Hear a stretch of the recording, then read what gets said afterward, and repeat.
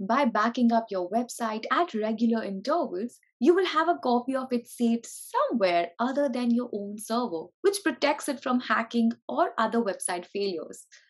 If something happens to your website, you can easily restore the previous version from your backups. Manually backing up your website is an added burden to your productivity. Hence, we can set up an automatic backup system just once and it will keep taking the backups without any manual efforts. Hi guys, this is Jaswin Walia from Team Learn Today, and in this SOP we will learn how to set up an automatic backup of your WordPress website using the UpdraftPlus plugin by storing your backups on your Google Drive. So without further ado, let's get into the video. Once you're on your WordPress dashboard, to schedule automatic backups for your WordPress website, what you need to do is find settings in your left sidebar from right here. And as you can see, Updraft Plus Backups is there. So we'll click on that. Great. So once you have landed on your Updraft Plus Backup Restore page, scroll down. And as you can see, we already have one backup that we took in one of the previous SOPs. If you haven't checked it out, go ahead, check it out, and then come back to this video to schedule the automatic backups. So what you need to do is go to settings from here.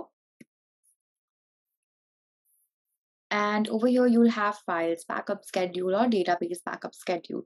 So what you can do is you can schedule it for every 2 hours, every 4 hours, every 8 hours, every 12 hours, daily, weekly, fortnightly, or monthly. So what we'll do is we'll keep it weekly for both of these and retain this many scheduled backups. So what will happen is this particular backup that we'll have weekly will be there for the next 2 weeks. So if we take a backup today, it's going to stay for the next 2 weeks. So we'll keep this as 3 weeks. Great. And you can choose a remote storage where you can go ahead and store this backup. So we will keep this as Google Drive. And once you have done with these settings, once you have selected these settings according to your needs, you need to scroll down and save these changes. Once you save these changes, this particular pop-up will come. You have selected a remote storage option which has an authorization step to complete. Follow this link to access the Google Drive account. So you need to sign in with Google. Or if you have already signed in, then you'll get to choose from these particular accounts which one you want to go ahead with. And it wants to access your Google account. Just hit on allow. And once you do that, you just need to hit on complete setup and your changes will be saved.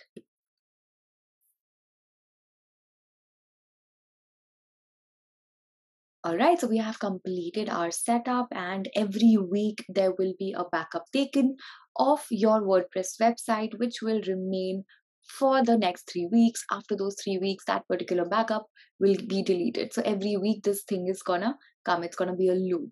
So you don't have to worry about manually going ahead and taking a backup anymore. We have successfully scheduled an automatic backup for our WordPress website. Hope you guys were able to successfully schedule automatic backup system for your WordPress website. I will be coming up with a lot of WordPress related videos, so stay tuned for that.